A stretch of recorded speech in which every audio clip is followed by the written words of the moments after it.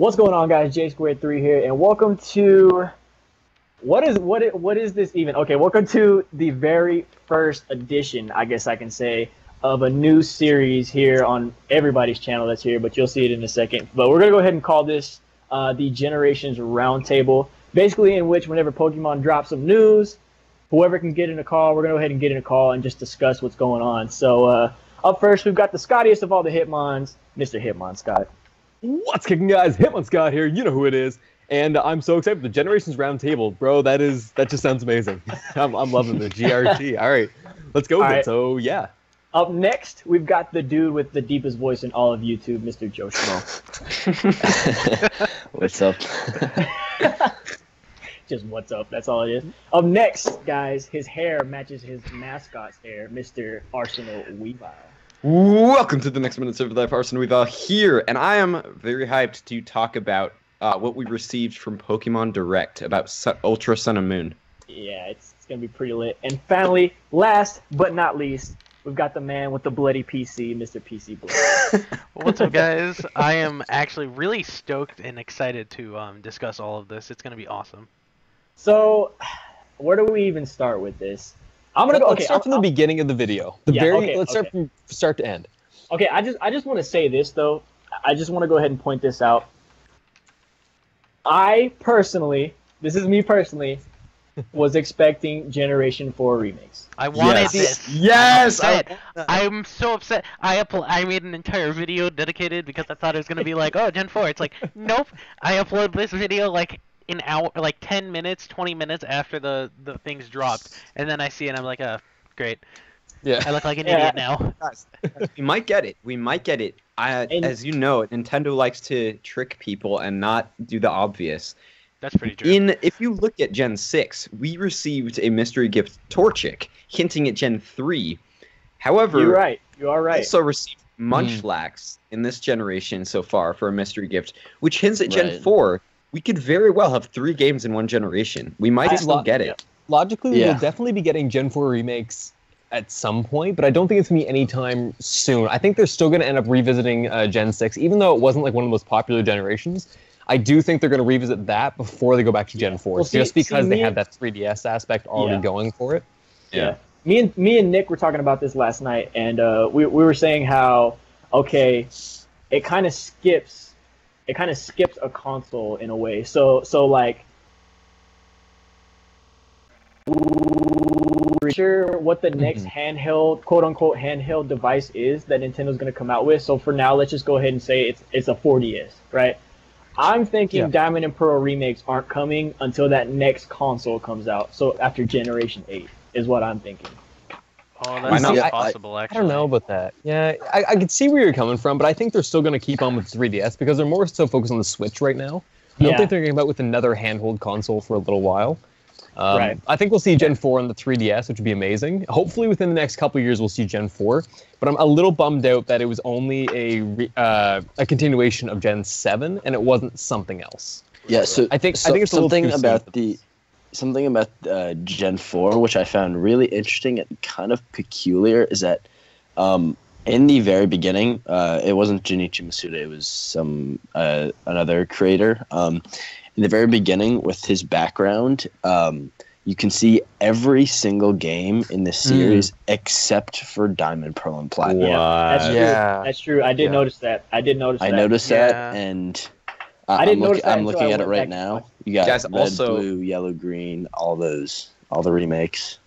Yeah. Also, they've been. I think it's coming very soon. Did you see the storybook video that Nintendo released? It's almost all Gen 4s. It might all be Gen 4s, but all Gen 4 Pokemon.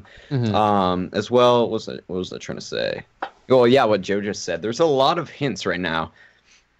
Yeah, and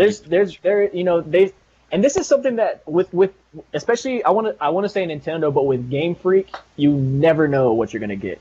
You never know what you're getting. Because everybody was sitting here thinking, okay, it's Pokemon be Z's Gen 4 or like and Pokemon then, Z. Pokemon Great, nope. Neither. You know, it's just you never know. So I never really try to get my hopes up with Game Freak. You know what I mean? Because you never know what they're gonna do. But this isn't the first time that they've made sequels immediately after the release of a game, because they did the same thing when Black and White came out.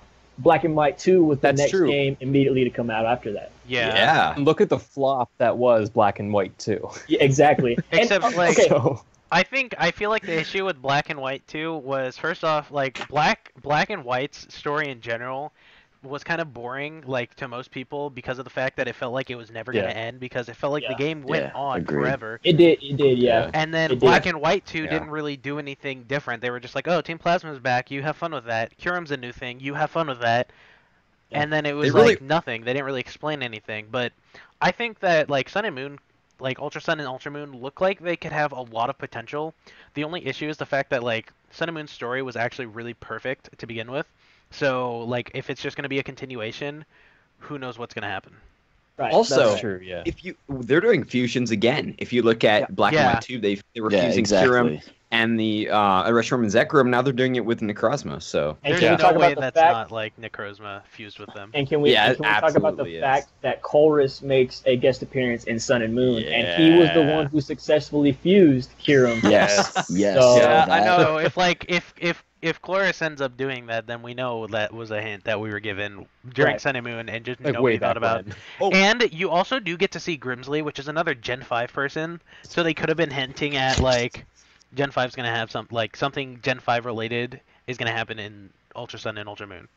Yeah, and then we Yeah, were all I just idiots. Never I always picked up. thought that was end.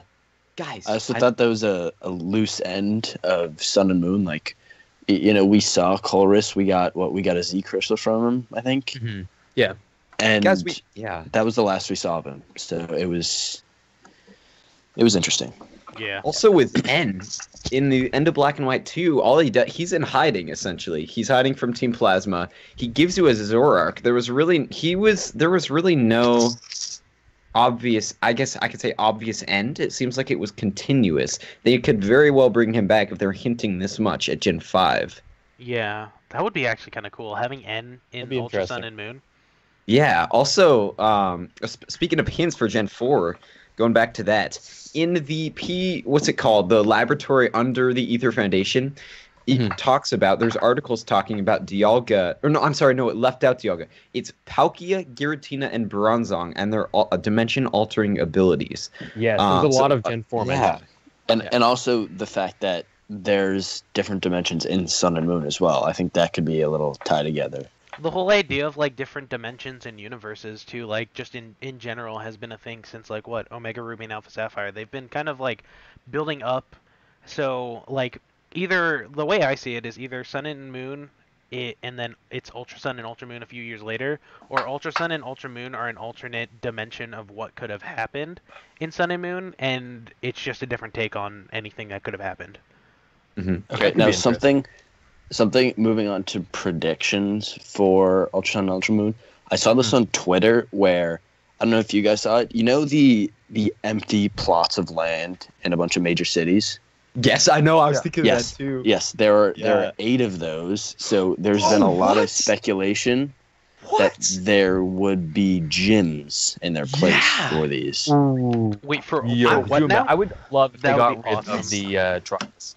You Yeah, might I become really a wasn't a gym fan. I don't know. I kind really of, wasn't a fan. I like the idea, but I feel like it kind of, like, could have been done better, especially because it makes it kind of harder to want to replay the games, because going through all those trials can get, like, doing it just once AIDS. is annoying. So, like, doing it again because you want to replay the game can, like, kind of be bad. Like, the trials were cool. I thought that was creative on Nintendo's part and, like, Pokemon's part and everything. But, like, it was just too tedious for it to be something like, I love this game so much, and it's totally worth it to play it again, because a lot of people were probably thinking, like, I want to play it again, but these trials suck. That's exactly what Yeah. happened to me. I didn't mind the trials first time. I thought they were really, really cool. But getting towards the last few, I was like, okay, I just want to get to the Elite Four, see what's happening. And then I restarted the game because, like we were talking about yesterday, I was just playing with one of my friends, and then she decided not to keep playing anymore. And I was stuck there at, like, the 3rd trial, and I'm like, I really don't want to go through all of this again. Yeah. Yeah, It was, and it was also, just brutal. did you see the was it a trailer in the trailer? A trailer in the trailer. That's on one of the empty plots. Maybe you become a gym leader there. Maybe that's why they only Yeah. showed that one area. That would would be be amazing. Awesome. It's 'Cause like, didn't it actually show you go inside? What was that? I'm trying to remember. I'll look at it again to make sure, to verify. I can't remember exactly. I think the idea of like you becoming a gym leader is kind of cool because in Sun and Moon you build an Elite Four and everything, like a Pokemon League, and now like say it's a few years later and everyone's like, how about instead of trials we build our own like gym leaders and gyms and everything, and you become a gym leader at the end or like something like that. Right. Mm-hmm. I think that'd be a neat way to end it. Yeah, I mean, I think as regards to regular Sun and Moon, I think it was a pretty good game. I liked it. I don't think I liked it quite as much as other people. Same. But I feel like the one thing that they could have, helped is, character development outside of the evil teams. Mm-hmm. Like the trial captains and or not gym leaders in the Elite Four were pretty mad. Like you got to battle like a couple of them twice, which was. And like I was kind of disappointed in that. there was that one Elite Four member, the girl who was the flying cat, that kind of shows up out of nowhere, and it's like, what? Yeah. Like, everyone else, Who is she? everyone else I did know. something. Everyone else was like somebody you had met before, and then they're like, and that person's there, and it's like, who are you? Yeah, so maybe Yeah, we'll I give her more almost feel backstory. like they ran at a time or something, and that I also think that might be why they are doing Ultra Moon and Ultra Sun, is because they almost ran out of time. They had a backup plan, so they just implemented that, and then hopefully Ultra Sun and Ultra Moon will be better. I think they have a lot of great potential and an opportunity to become a lot better. But I also feel like they could be rushed because you're coming out with two very similar games within 2 years. Yeah. Yeah. Now, here's Except the this question. On the... No, sir, go ahead. No, okay. And this is the thing is though that this is planned if they have empty plots in the beginning. Even in the demo of Sun and Moon, there was an empty plot. They were obviously planning something. But the question is, I'm sorry, I know you were just gonna say I'll let you talk right after me, Hitmuscot, with your question. But I was wondering who would be the gym leaders, because nothing's registering my head. Who would actually become the gym leaders? Is it just new characters, maybe some old characters? I would say Hal for one. I think How's definitely like, being a gym leader. if they do gym leaders, Hal will either be like in this entire game, Hal will either be the champion, or if they make gym leaders, he'll be a gym leader, and if they don't do that and it's trial captains again, I definitely think he'll be a trial captain or a Kahuna. Well, yeah, I mean, remember, guys, like for Black 2 White 2, they implemented a bunch of new gym leaders that weren't in the original games. Yeah. That's So true. I But then think they also I had, think that like- could definitely like- be done again. They had like Charon, who became a gym leader, which was like Mhm. your rival became a gym leader, so maybe they'll Oh. repeat that process with I Hal. can see them doing that with Hal. Yes. And then you can also think like Bianca became an assistant for the professor. So does that mean Lily's gonna come back and continue being Kukui's assistant? Is she gonna be Could like be. a champion? Is she gonna be like part of the Elite Four, the league, like a gym leader? It's like, if it's gonna be taking place like years after Sun and Moon, then it only makes sense that she would come back to Alola at some point from wherever she went. Was like what, Kanto? That's true. Something- Yeah. Guys, I just figured it out. I figured it out. So you know how well, it doesn't exactly fit, but what are they called? So there's the grand trials and then the smaller ones. Why wouldn't trial they just become gym leaders? Because what is There's it? too many of them. Well, two of There's the I think Isn't there's there- more than 8. Is there more than There's- 8? no, There there's is. how is there no? Because there's 2 for each trial, and there's 4 trials, right? No, there's more than 2 for each, because there's a total of 18 stones. I think there's only 2 or 3 that you can find in the wild. Yeah, but you don't get every stone from a trial captain though. No, like you get the Yeah, but there's- Bugium from Team Skull's hideout. yeah. there you Get go. one in the big, Yeah, the there's big only- like canyon or whatever, Vast-Pony Canyon.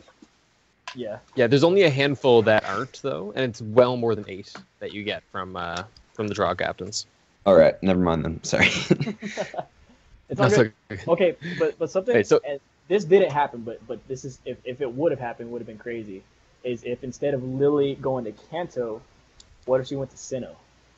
Yeah, but Crazy. Ooh. If she That comes would've been back, crazy. watch her. Okay, I Provoke itself. like, I don't think this is gonna happen, but think about it. Like, what if in Ultra Sun and Moon she comes back and she says, "Oh, after I went to Kanto to be like help my mother, I became a trainer, and then I went to the other regions. I just got back from Sinnoh." So like, I feel like Ultra Sun and Ultra Moon's definitely, if they are gonna do Gen 4 remakes, they're gonna do a bunch of hints. They've been dropping hints for like a Sinnoh remake since like Omega Ruby and Alpha Sapphire. Like I'm pretty sure before Omega Ruby and Alpha Sapphire, because I think there was in Gen 5 there was a certain building you could go in, and I don't know if it was this or if it was for this or Gen 3, but there was a girl playing a flute and she was like, "You want to hear this song?" And I think it was like Jubilife City's music, so people were instantly like Gen 4, and then they dropped. They were like X and Y, and now it's Gen 3. Have fun.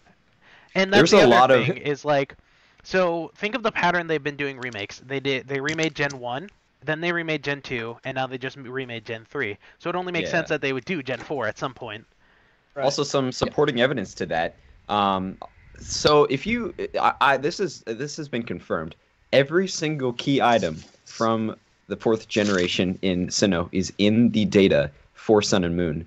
I saw that. Yeah, so I mean, this isn't even debate. I don't even think it's debatable at this point. It is so. That's what happened with. Kalos as well. X and Y. They had every key item from Hoenn, as well. They still have Floette. They still have AZ's Floette in the data for Sun and Moon.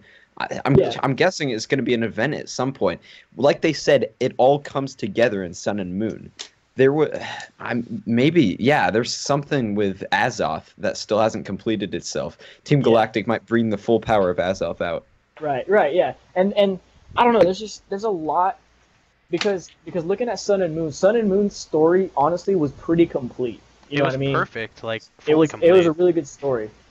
Yeah. And I don't know what their plans are for Ultra Sun and Ultra Moon, because Black and White was understandable because there was a lot missing. And this is what I don't understand, is that there's a lot missing in X and Y. A lot. Yeah. There's a lot missing in X and Y. So that annoys an incomplete game. Z. It didn't even have like a story really. Exactly. I was expecting Pokemon Z before anything like this, but I mean, you can't please everybody. I personally, I'm just hyped that we're getting a new game. That's really all I care about. Yeah, you can never complain about a new game. Exactly. At the end of the day, no matter what it is. Even though everyone does. Yeah, true. I am so hyped. No Sinnoh remakes yet. Yeah, we're getting there. I am hyped about the Azoth thing and more than anything else. When in Gen 3, there was a story, but it didn't really connect well to other games. But when they remade it, they brought in the power of Azoth. What else? What else did they do? Then they had all those books in their laboratory in Team Plasma and Team Aqua's area, and they said relating back to the Kalos region. They used the energy from the ancient weapon. Yeah. And I can't wait for them to do this in Sinnoh. There is just I picture myself playing the game or playing in the scene where Cyrus summons Dialga and Palkia. I just can't wait. There's gonna be so much. 3D is gonna be awesome. But especially all the story they're gonna add on to, all the lore they're gonna hopefully add. Well, the way Pokemon keeps pushing it back, it's gonna be 6D by the time Sinnoh remakes come out. I think honestly, I'm happy. Yeah. I'm happy that they didn't release it, because for me, Generation 4 was by far my favorite generation, and I really hope they don't ruin it with a remake. I don't think they'll ruin it. Like, I think they can make it better, but like I agree. Gen 4 was my favorite generation of all time, and it was a great game, but I don't think they're gonna change anything to ruin it. Like, I feel like the best they'll do is just throw in Mega Evolutions, and then be like, oh, these gym leaders, they have Mega Evolutions. Personally, you have Mega Evolutions. I think they're done with Mega. They could sad, be, but which is I don't. I feel like they made the Mega Evolutions, and they were kind of testing the waters. Like, are we gonna make this a thing for all Pokemon? And then I don't think it got as much of a positive feedback as they wanted, because a lot of people weren't happy with them. I love Megas. Megas were amazing. Primal, is it? What's Primal it called? Reversion? Primal Reversion. Dialga, I'm waiting for. They could just psych us out and make a game devoted to Arceus and not make 2 games. They could very well do that.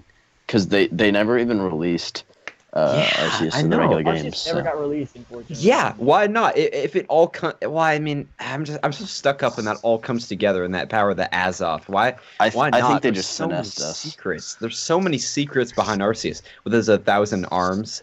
Except they could be talking about armaments, talking about the unknown, but I don't know. Whatever. Sorry. I don't know. There's a lot of speculation going on right now, but the good news is that we do have a new game coming, and I think that's something to look forward to. Definitely, even if it's not the one that we wanted or the one that a lot of people wanted, it's something. You know what I mean? At the end of the day, it's something to get hyped for, and it's something to look forward to. So I'm really hyped for it. But any closing remarks out of you guys before we wrap it up?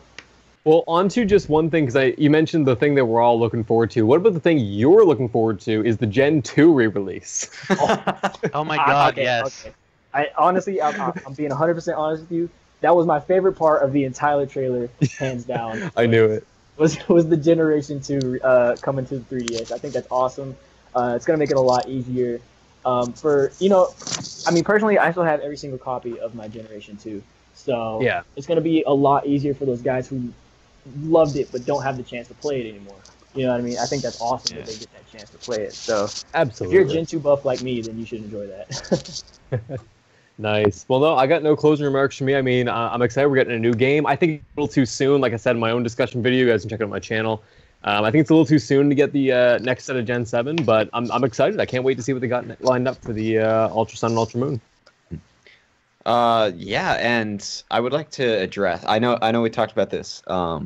I don't think it needs we could also make a formal video, but just some quick information for you guys about the GSL. We just delayed it for a week. It's not over.